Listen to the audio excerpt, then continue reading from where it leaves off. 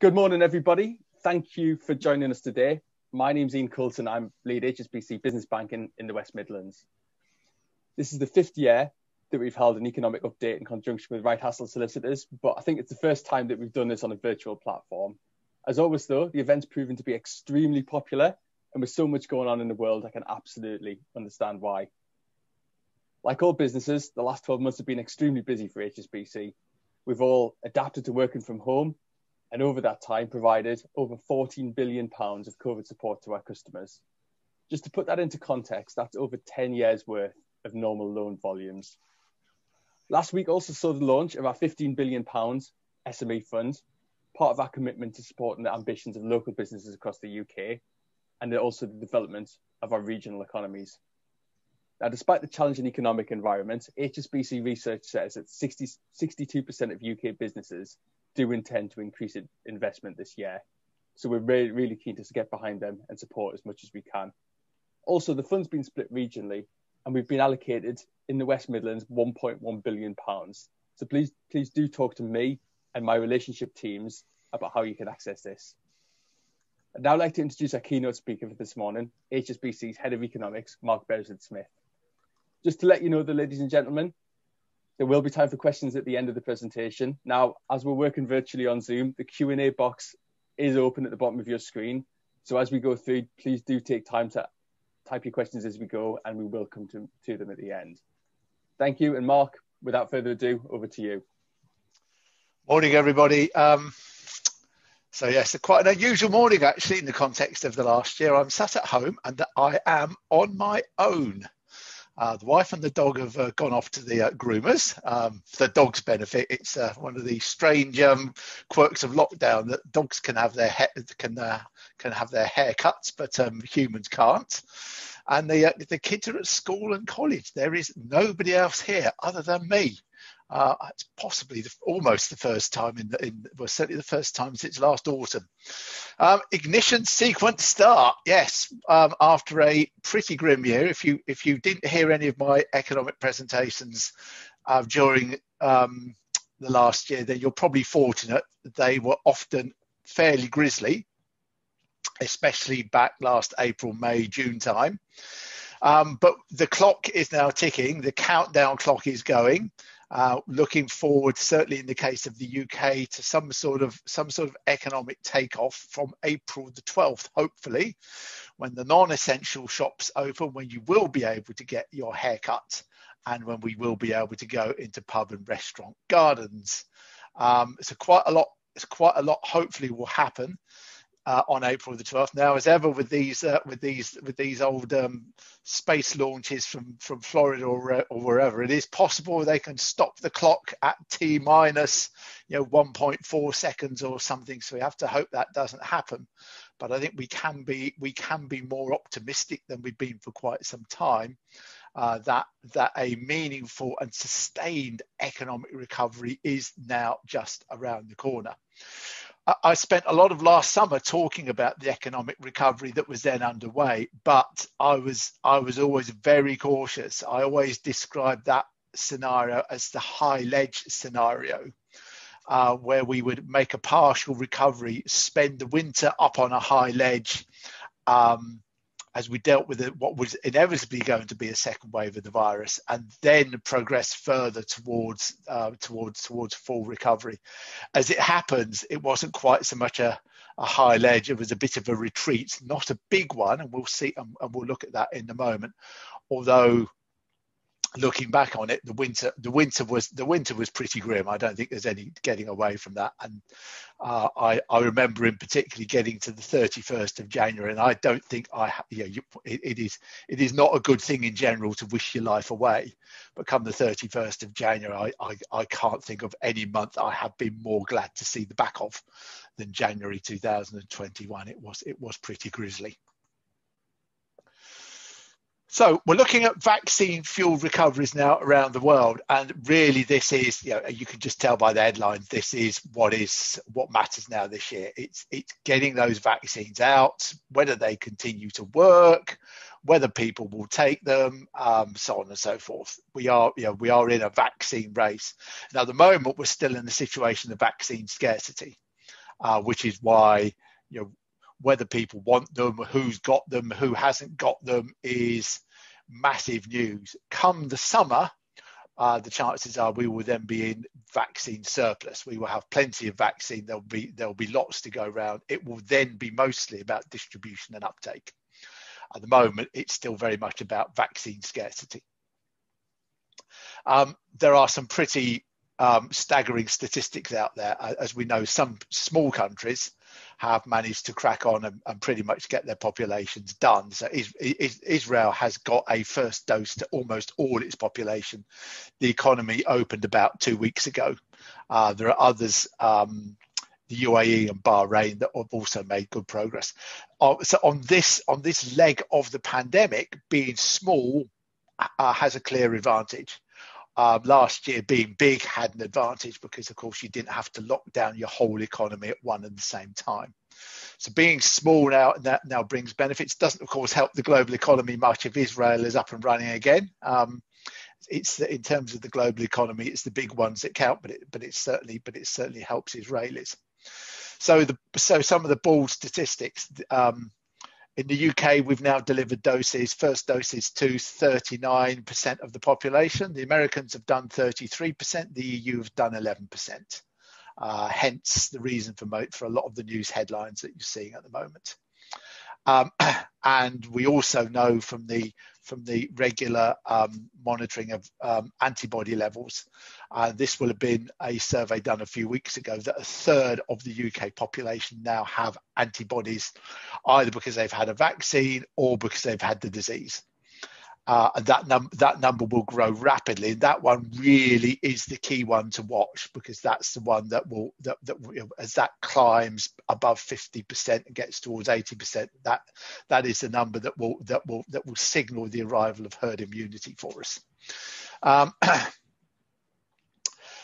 But around the world this year, we will see some pretty strong rates of economic growth, and enjoy them. But just bear in mind, they come off the back of some pretty large declines last year. In the case of the UK, the decline was almost 10%. Now, there is a bigger question here, and that is, do I believe some of last year's numbers? And the answer is no, I don't. Measuring economic activity in these sorts of times is really hard. It's often done on the basis of surveys. You send your questionnaires out. People are either too busy or they're simply not at their office, so they don't send them back. And you're having to impute results from much lower response rates than you would normally get. Even now, the response rates to some of the surveys, for instance, that the statisticians in the UK are sending out are, for instance, 50%, whereas they might once have been 80%. So there's a lot of hairy assumptions going on in the statistical world, and it's likely that some statistical bodies have been rather more optimistic and some have been rather more cautious. I think we've been rather more cautious. This is not something you read in the press. So it might just be me that has these doubts. But given they didn't have a furlough scheme, given that they had a 20% unemployment rate in the spring of last year, I do wonder about the American stats, which report a decline in GDP last year of only 3.5%. That, to me, doesn't quite ring right. I suspect it was rather bigger than that. So don't necessarily get down in the dumps because you see we've had a bigger fall than most other countries. We certainly were not one of the best last year, but we may not have been quite as bad as we think we are. For all that, this year we'll see some pretty impressive growth rates, and growth rates that are, these will not be the norm. These are recovery rates from the crisis. We will see strong growth rates this year and next. What will really matter is where your growth rates are 2 or 3 years' time. The big development in financial markets in the last 3 or 4 months, and there have been quite a few, the big development is that bond yields are no longer right on the floor where they were last summer. So if you go back to last July and August, the British government was in the enviable position, and it wasn't the only one, of being able to borrow money for nothing. Certainly, if it had been happy to borrow money out to 7 years, it would not have paid anything for it. Indeed, the investors were actually prepared to pay to hold the bonds. Now, I very much doubt they raised much money at those sorts of short maturities, because the last thing you'd want on the back of a crisis like this is to be hit with a wall of redemptions 5-6 years out. So I suspect they were very heartened by the fact they could have raised money for nothing, but actually wouldn't have done so, would have raised money instead at 20-30 years maturity. In fact, as long as they could push the redemptions out. And bearing in mind, the British government raised 485 billion last year, and will probably raise 295 billion or thereabouts this year. So we're still in the business of raising huge amounts of money from the debt markets, and the money is still very cheap. It's just not as cheap as it was last year. The bond yields are rising. The equity markets have strengthened. There have been some significant currency movements. Commodity prices have roared back. The gold price has fallen. All the sorts of things that you associate with markets anticipating, firstly, an economic revival, and secondly, some sort of return of inflation. They've been anticipating an economic revival ever since it became obvious back in about last October, November, that there were going to be viable vaccines. Until before that point, they were all in trial. Nobody really knew whether they were going to work. From about last October, November, we knew they were going to work. The UK, if memory serves, licensed the first one, the Pfizer one, back on November the 30th. So it's that anticipation of economic growth and an appreciation of the huge stimulus that is behind this growth. That's the stimulus from the central banks in the form of QE. That's probably been the least important of them this time around. Then the stimulus from governments in the form of furlough schemes and VAT cuts and all sorts of other things. And biggest of all is the stimulus that has not yet come. It's Andy Haldane's coiled spring. Now, Andy Haldane is the chief economist of the Bank of England. He made a speech in early February talking about the economy being like a coiled spring, and that coiled spring is the pent-up demand, particularly of households, but also of businesses. I'll show you the figures for the UK a bit later, but it's reckoned that households around the world are sitting on enforced savings of getting on for $3 trillion. $3 trillion, and that is about to make itself felt in the months ahead. So there's a huge amount of stimulus to come, hence the expectation that at some point down the tracks, this is finally going to give us the inflation that we so missed and that was so absent in the past economic upswing. But the bond yields are now off the floor, and the financial markets are looking rather different than they were 6-7 months ago. So in terms of Britain, the latest official figures we have are the GDP numbers for January. And what it showed was, well, really what you'd expect, an economy that is still over 9% down on where it was pre-COVID, at least the way our statisticians are measuring it, with the pain particularly being felt on the close contact service sectors, a lot of which are completely shuttered. So food service and hospitality activity down 2/3, arts, entertainment, leisure down just over 1/3. Some other sectors of the economy are bigger than they were this time. They're particularly health, and it's not so much about hospitals. To an extent, what happened last year is people were in hospital with COVID. They weren't in hospital for other things, but activity in our health sector has now increased above normal levels because of the huge amount of testing that we're now doing, the track and trace system that we put in place, and the vaccination program. So we're doing 300,000-400,000 vaccines a day. In recent days, we've been doing 1.6 million tests. The pattern is very erratic because all the school kids are being tested twice a week. Well, they're not being. They don't want them tested Saturday and Sunday. They usually want it doing in the week, and a huge amount of activity that simply didn't exist before. So that means that output from our health and social work sector is now 6% up on where it was this time last year. So obviously a very skewed pattern of output. In terms of the monthly trend, we fell off the cliff last March. Our GDP in April contracted by about a fifth. We then started to revive in May. Remember, sometime in the middle of May, they opened the garden centres again. Really got going in June, then especially then in July. Started to peter out in August. We hit a peak in October, and then we get the messy bit at the end of the year. We had a second lockdown in England during November, an abortive attempt at reopening in December that lasted for about 2 or 3 weeks. And then into the lockdown where we've been ever since, which clearly impacted GDP in January, along with the Brexit process. And we think the Brexit disruptions probably knocked about a percentage point off January's figure.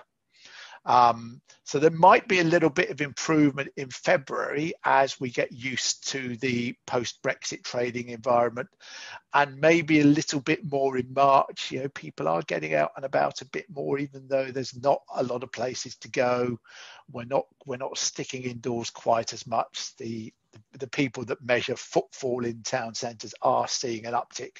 So I suspect there will be a little bit of an uplift in February, March, but nothing really to speak of ahead of April the 12th liftoff.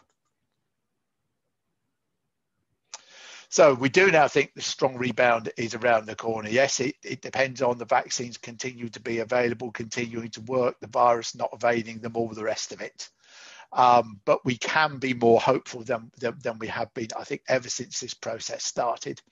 We've got reopening dates set for April, May and June, and the prospect that come June, we will at least be back to where we were last summer, possibly, and then possibly moving into areas that we never quite got to last summer, opening up entertainment venues, getting people back into offices. I'm certainly hopeful that come September, I will not only be back in offices, but that I will also be allowed to get out on the road and come and present, and we'll be doing these events properly. So it's all just around the corner. We're looking at economic growth. Well, the wife's just back. I'm no longer in the house on my own, but she won't have the dog with her. Never mind. We're looking at growth this year of just under 5%, growth next year of over 5%. But forecasting these things at the moment is really, really difficult and really unpredictable. There's an awful lot of things going on in the mix. And I have to say, I think the growth rate next year could be stronger than we've currently got it, and I'll tell you why a little bit later. So quite strong growth rates from the second quarter of this year as we hopefully start to exit all this and get ourselves back to something like normal. Getting back to pre-COVID levels of GDP middle of next year, possibly, if not middle of next year, then hopefully by the end of next year. So where's this recovery going to come from? That's pretty simple. In the end, it's going to come from the consumer. And it will come from the consumer because of the pent-up demand and the enforced savings. So we think the consumer is going to do most of the heavy lifting. The government did all the heavy lifting last year. They will retreat into the shadows a bit. Businesses will hopefully do some of it too through business investment. What we're not expecting is much of a contribution from exports. The change in our relationship with the EU has, as we saw last week, hit export volumes really hard. Exports to the EU were down 40%. Now, bearing in mind that's over 40% of our exports. Imports were down about 30%. Overall export and import volumes are also down pretty dramatically. Some of that is clearly teething problems, but some of it eventually won't be teething problems. Supply chains are going to get rejigged, and therefore I would be surprised if we hit our pre-COVID export levels to the EU anytime soon. And so exports are not going to be at the recovery party. It's going to be the one bit that may be there for other countries, but it's not going to be there for us, at least for some time. So the gloom is already lifting. if you look at measures of consumer confidence, they're already starting to revive. They have been pretty subdued. Now, for a lot of people, for some people, that was about job prospects. Would they lose their jobs when the furlough scheme ended? Well, we know that that is still possible, but that the furlough scheme is going to be in place now until this September and will effectively bridge the gap. Now, there will still be jobs lost. I don't think there's any doubt on that. But the numbers will not be as big as we feared, for instance, last autumn when the furlough scheme looked like it was going to finish at the end of October. So that will have been an issue for some people throughout this. As we also know, this has been the opposite of the great leveller. It has been great for professional types, sat at home in their houses, continuing to be paid and working. It has been pretty grisly for people in a lot of low-paid employments, and especially for the young. So, there is a good reason why those numbers have looked so grim over the past year, but a lot of it is also simply about people not feeling safe. And as people start to feel safer, as they get the jabs in their arms, they will start to feel better and start to feel more confident. And I think what that does mean is that when the reopening comes this time around, I think it will be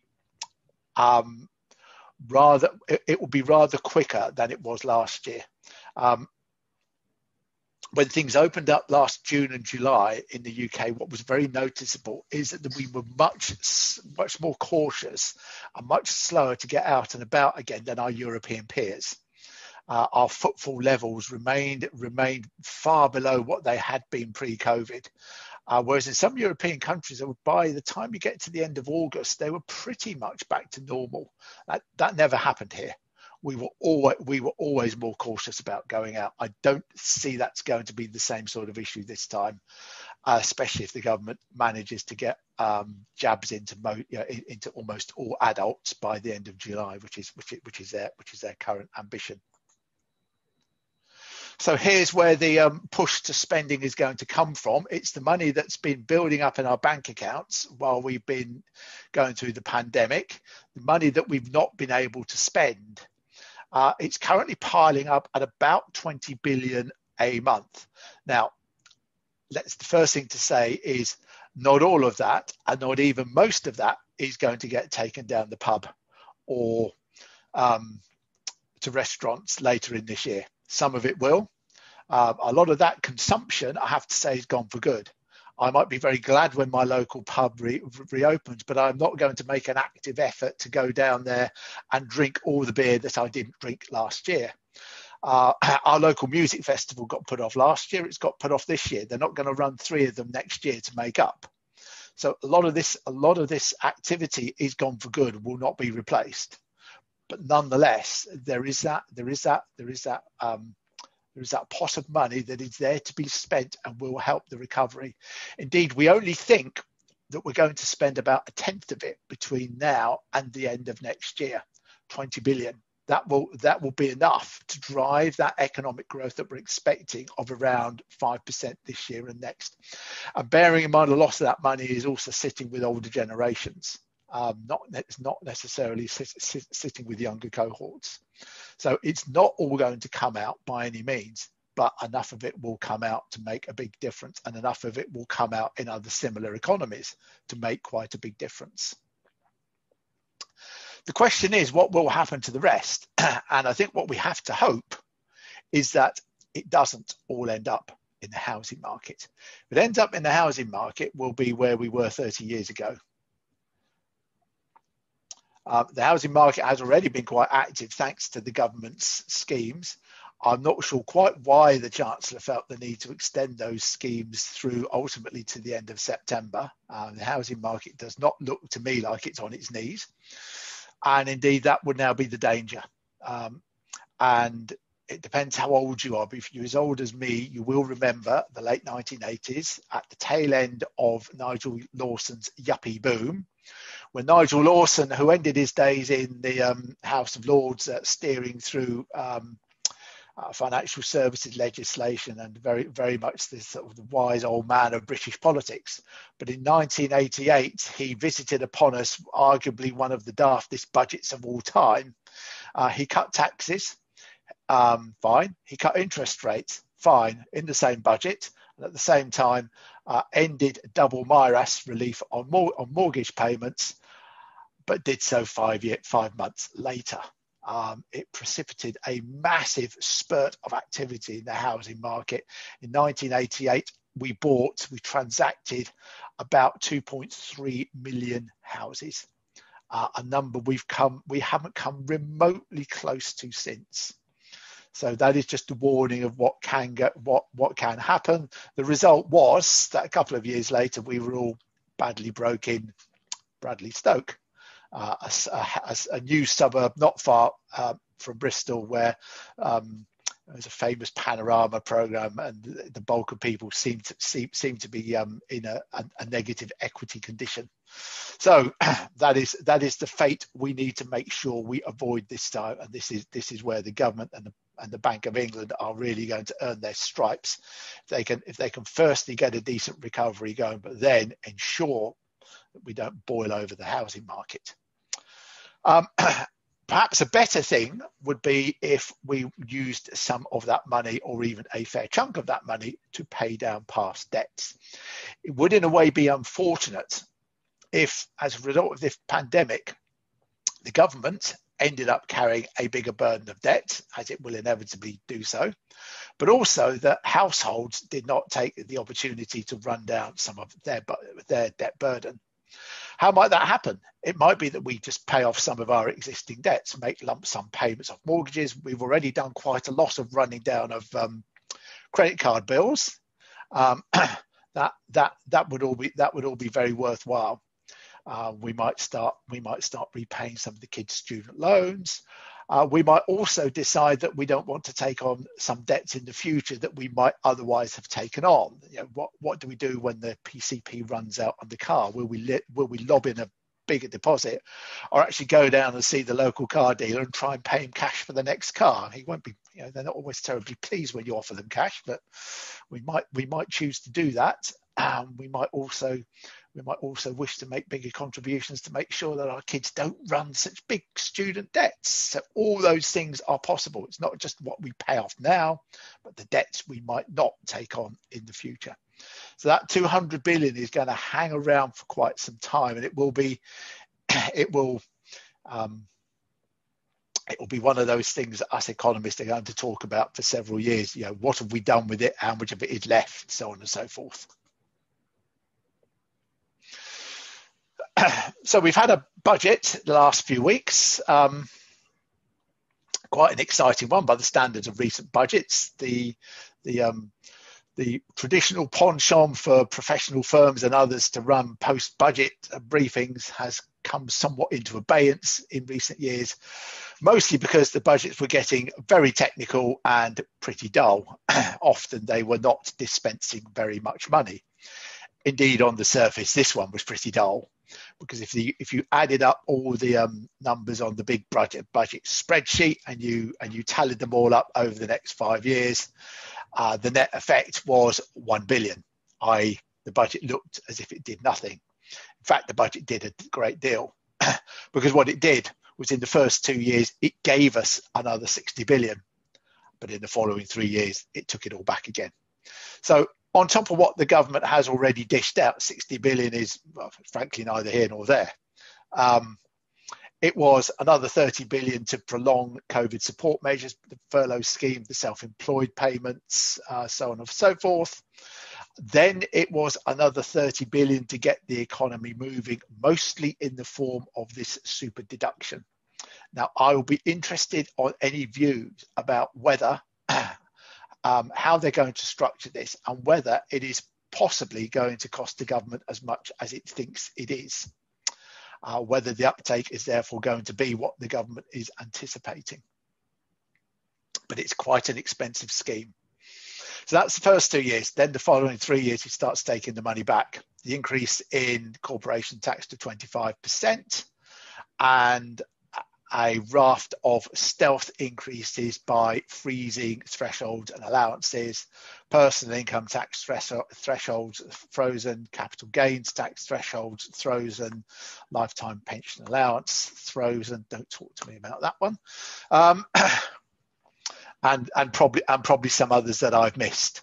And a commitment, they might possibly change their mind on these, but a commitment that most of these are frozen for about 5 years. So that was the budget sums. Why the need for all this tax clawback? Well, it's not really a great surprise, but it was interesting that he felt the need to explain it almost in words of one syllables. I suspect as much for the benefit of his own backbenchers who had been getting quite uppity about some of the proposed measures rather than for the rest of us. But that's why a debt to GDP burden that is now over 100% of GDP. Now, you will see many ways of quoting these figures. The government's favoured way of quoting these, strangely enough, is not over 100%. They miss out a whole load of the bank stuff that relates to the financial crisis and various schemes put in place by the Bank of England since. They miss out a lot of those and have the figure at closer to 90%. But the way we've traditionally measured it, it's about 110% of GDP. Bear in mind that when Gordon Brown was Chancellor, it never got above 40% of GDP. The effect of the financial crisis was to put it to 80% of GDP and above. They were just starting to get a handle on it. It was just starting to come down. Then we get a pandemic, and the next thing you know, it's 110% of GDP. All the budget of a few weeks does is offers a mechanism that if everything works out as planned, they will have a handle on it in a couple of years' time, and it will again be starting to trend down. It will be a very long time before it's 40% of GDP. It certainly won't be 40% of GDP in my lifetime, and probably not in yours either.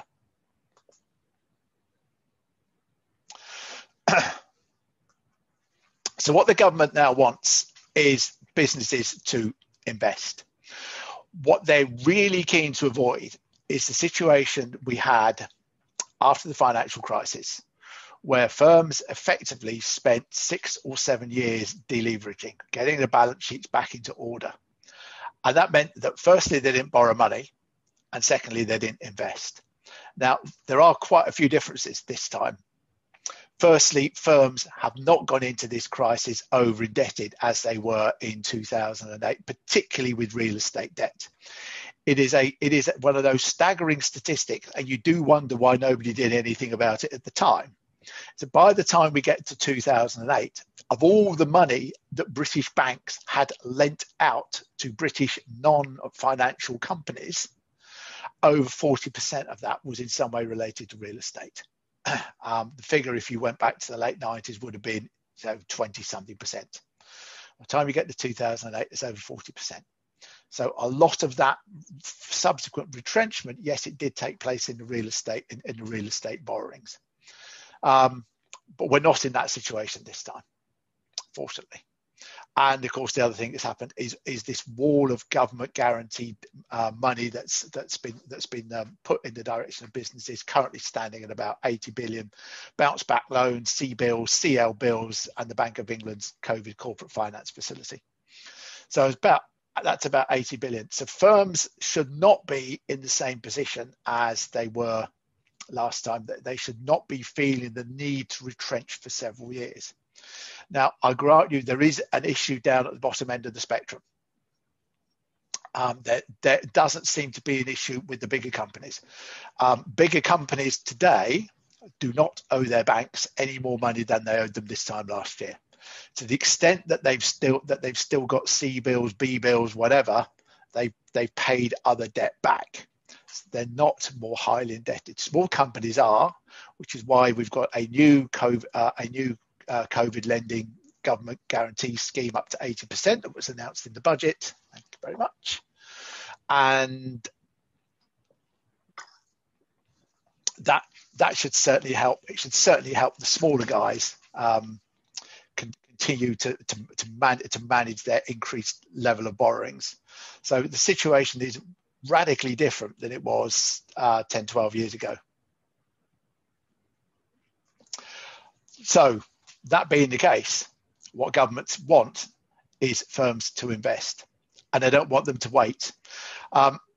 What this chart shows very starkly is that in terms of business investment, so it's nothing to do with what the government does. It's nothing to do with investment in buying and selling houses.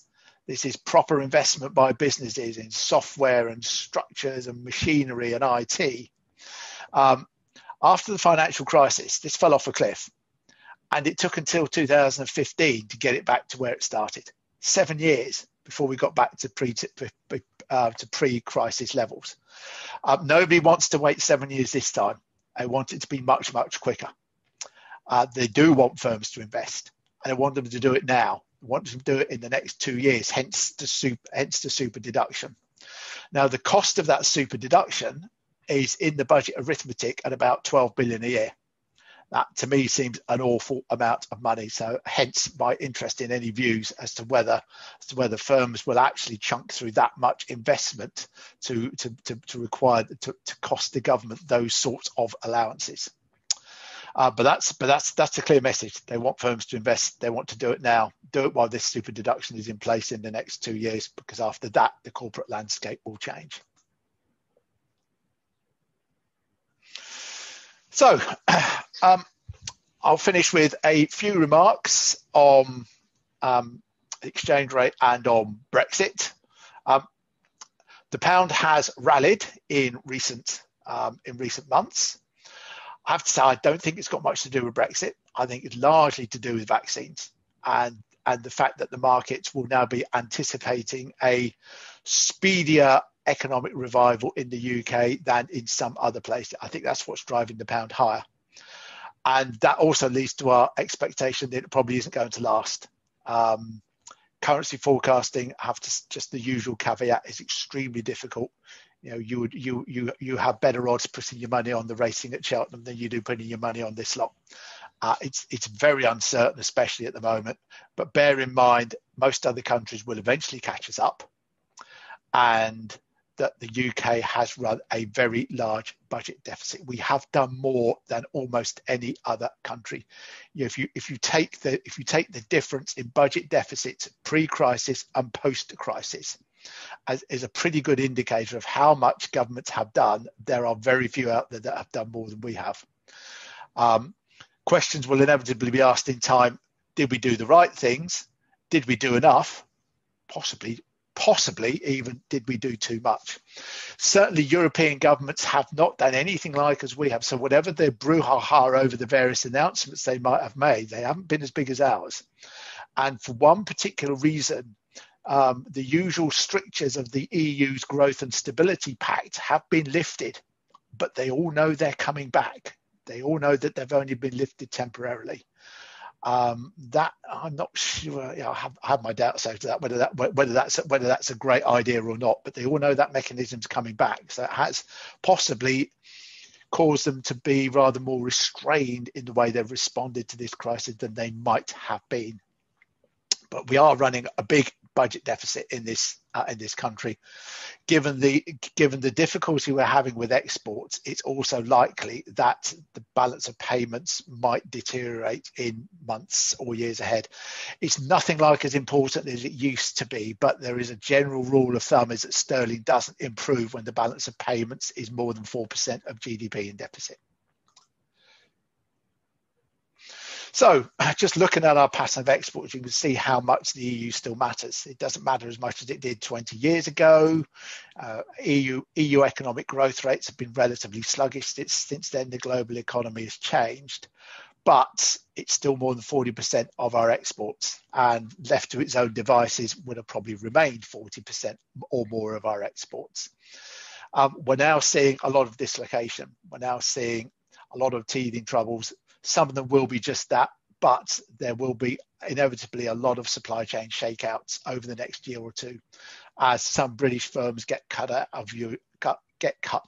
of European supply chains, and some European firms get cut out of British chains. But the first effect is going to be much the bigger of the two, and it's going to be a long time before any amount of trade deals will make a serious dent on what we've lost from leaving the EU in terms of trade. So we will hopefully get a deal with the Americans. We might even join the Trans-Pacific Partnership. An American deal might move the economic dial for the UK as a whole. Most of the other deals we will get will not. They might be terribly important for some businesses. They will not move the nation's economic dial. If you're looking for good news in this, it is the fact that if you're selling to non-EU markets, then the conditions you will encounter today are no worse than they were last year. There are only minimal circumstances in which they are any better, but we did in the end roll over most of the agreements. So if you're trading with Japan, with Canada, with Norway, with Switzerland, with South Korea, the deals that are in place today are the ones that would have applied last year. We might in time negotiate even better ones, but that is a process for years rather than months. But we did at least get them rolled over. There was a few left off at the end, including Ghana, but I think that one's now been done. There are a few other tiny countries, mostly in the Balkans, and a couple of others. But they did mostly get rolled over. Just a final word of warning. It doesn't affect the UK economy as a whole, but just note the situation in Ireland. Obviously, be aware of the political connotations of that. It's pretty tense, and the Northern Ireland Protocol is going to be a pretty serious ongoing issue. And you can see why it's an issue looking at that. Just look at the way the goods flow between Great Britain and the island of Ireland. And while the Good Friday Agreement, etc., means that a border across the island of Ireland was not inevitable, was not possible, and that therefore any border had to be down the Irish Sea, you can see that economically, the flows that come across the Irish Sea are much bigger than the flows that go across the Irish border. Just something worth noting, and certainly it doesn't have an impact economy-wide in the UK, but it certainly has an impact in Northern Ireland. So that is about your lot. Just to sum up, ready for liftoff, especially from the 12th of April. I think what I would envisage over the next year or two is a very active corporate landscape, and very active for a couple of reasons. As we lift out of this, the economy is going to grow quite rapidly. There is therefore the inevitable risk that companies, having battened down the hatches and survived through all of this, it might be then that they start to run out of cash. You've also got quite a lot of businesses in sectors where they're going to wake up to find that life has changed. The business environment is simply not the same. Demand is different, and they will have to restructure their businesses. You will find other businesses who will awake from their slumber to find that they're simply carrying too much debt and will need to shed some assets. So I expect a very active restructuring, mergers and acquisition landscape over the next couple of years. I'm not expecting tons of failures.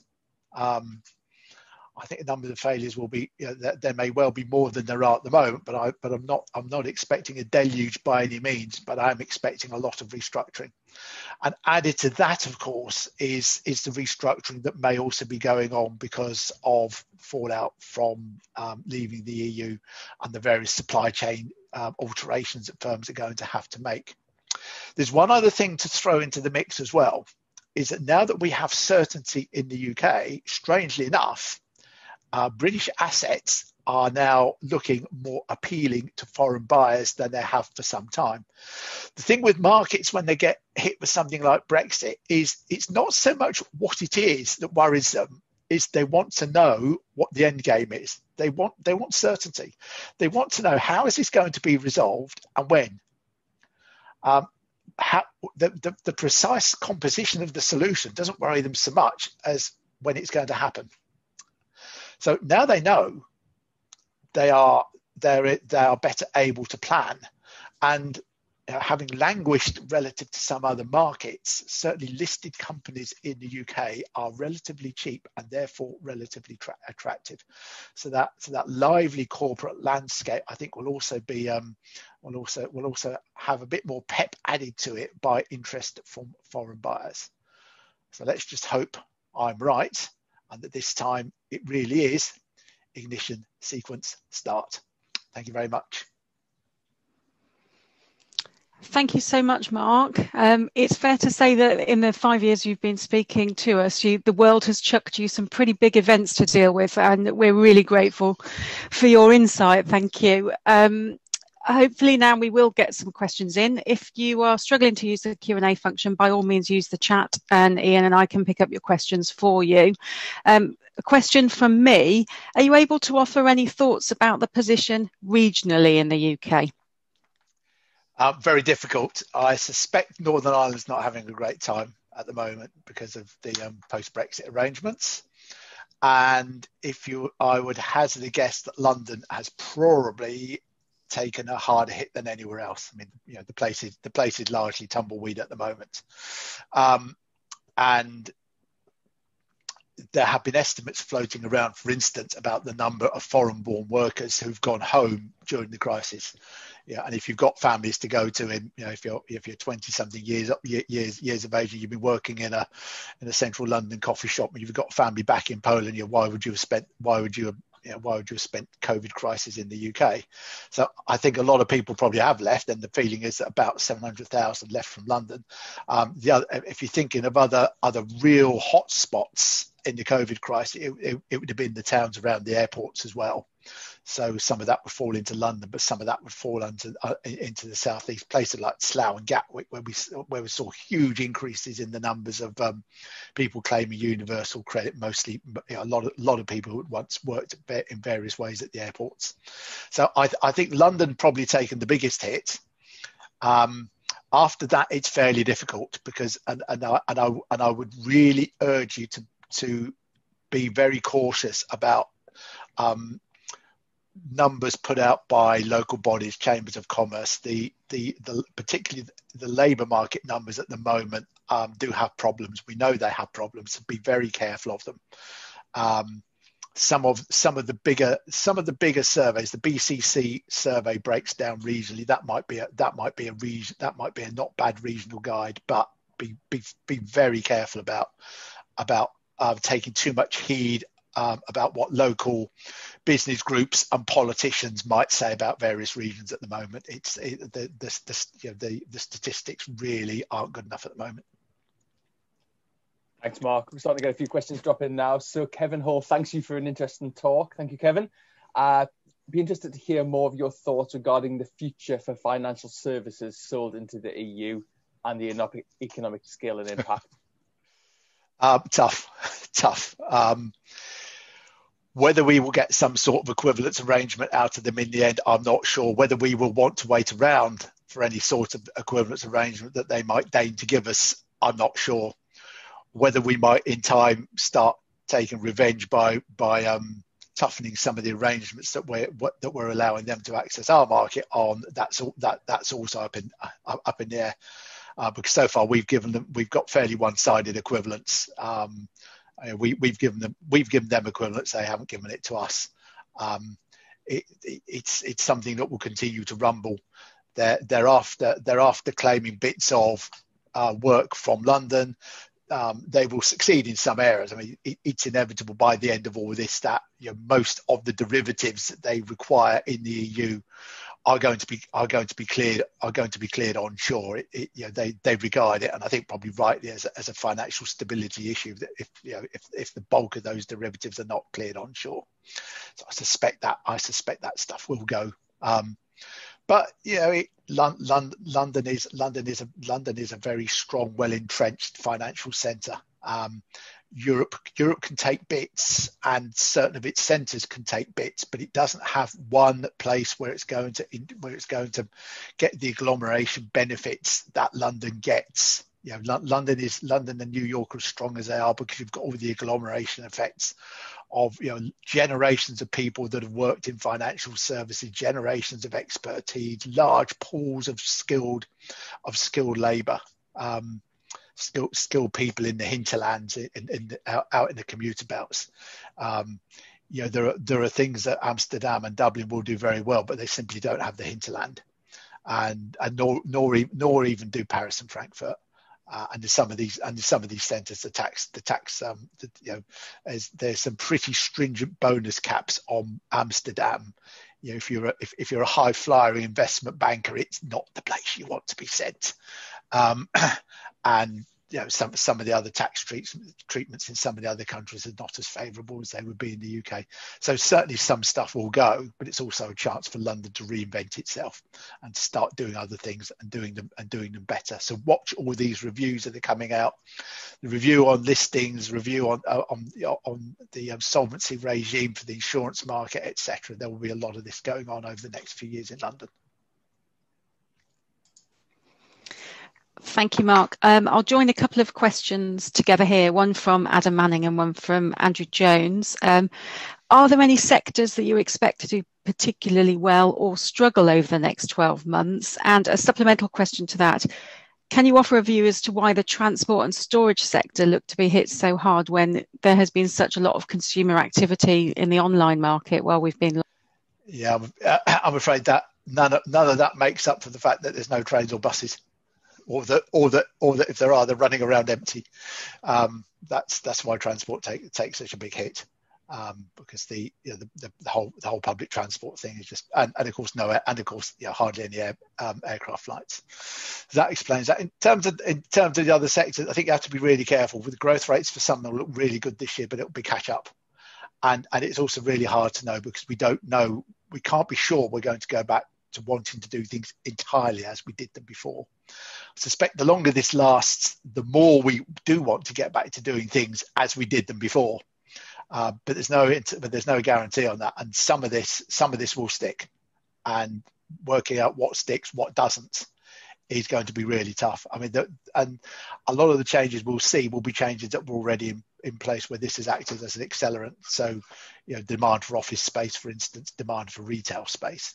I mean, the retail environment was already in for a shake-up.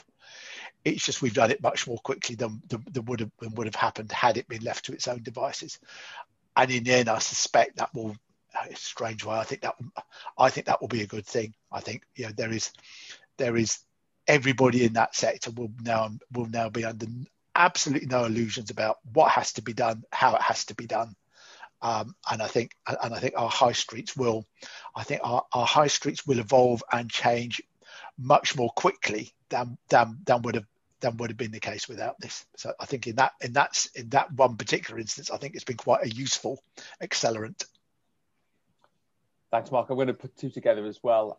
So again, a question from Ian Wilson, who again, thanks you for an excellent presentation, and also from an anonymous attendee around the government's levelling up proposals. So Ian asks, just wondering what, if any, impact the government's levelling up proposals might have on the economic landscape, and also can the government now afford the levelling up agenda?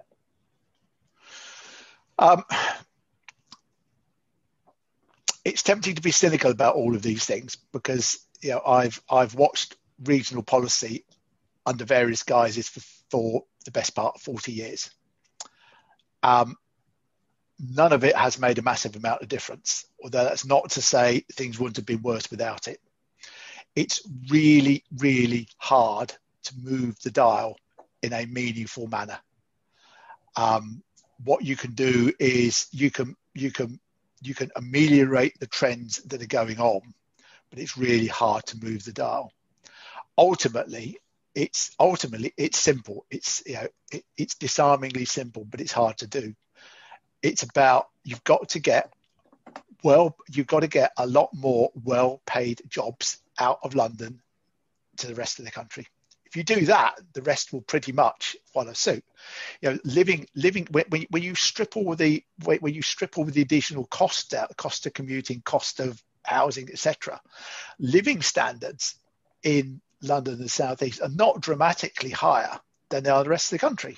And I think most people know that. The difference is that those areas have got a great deal more well-paid jobs. So you have to move the jobs. And that's the hard bit to do, because you can build all the fancy transport links you like, but they make it easy for people to get to these other places. They also make it easy for them to get out as well. And that has been the long-standing bugbear of regional policy. So it is really tough to do. And it's also a shame in the way that, you go back 10 years ago, we had a decent infrastructure in place in terms of the regional development agencies. Now you could argue that the South East didn't need a regional development agency, and it turned out to be quite an effective one, which maybe didn't help. But that sort of idea, regional development agencies that were even possibly going to lead to some sort of regional assemblies. But there was a referendum in the North East. People in the North East didn't like the idea, and the Labour government at the time then gave up on it. But that was where it was heading. And given what's happened since, that looked like it might have been quite a useful way of doing this. But of course, with austerity, the coalition government came in, and one of the first things they did was tear the structure down. So we're now left with trying to sort of recreate it and do it again. And it is going to be tough. The government will certainly help if they get lots of civil servants out. That will certainly help. And I don't think London will have quite the sucking power that it did in the 20 years before the financial crisis. It was one of the stark. That was a very difficult trend to counter. The huge growth in financial services in the 20 years before the financial crisis, and the concentration of certainly the value added end of that in London. So it's going to be hard, but they certainly do need to try. And what they also need to do is not just focus on the big ticket stuff. And I think they realise this. And I know this gets terribly political. You see the allocation for towns in the last budget, but in the end, you've got to make neighbourhoods a lot more attractive. Provincial city centres outside of London are now all pretty good. I go to most of them. They're all pretty nice places. It's some of the inner city areas, and it's just you've got, but same would apply to London, and also some of the small towns. And it's in those small towns you really need to make a difference. It's more what I would call community improvement. It doesn't need to be expensive, but it absolutely needs to be done. People need to feel better about the places in which they live, and that's where money needs to be spent, and actually where you could make quite a lot of difference for not a lot of spend.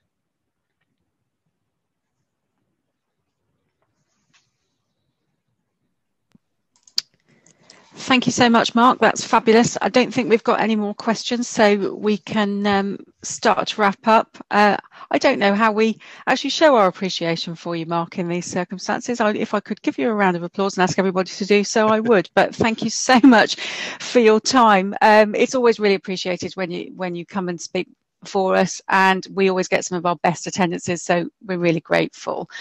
Thanks also to the HSBC team for helping us organise it, and thank you to everybody for attending, particularly all of our clients who've supported the firm through the last rather strange 12 months. It's a big year for us at Wright Hassall this year, and let's finish on a positive note.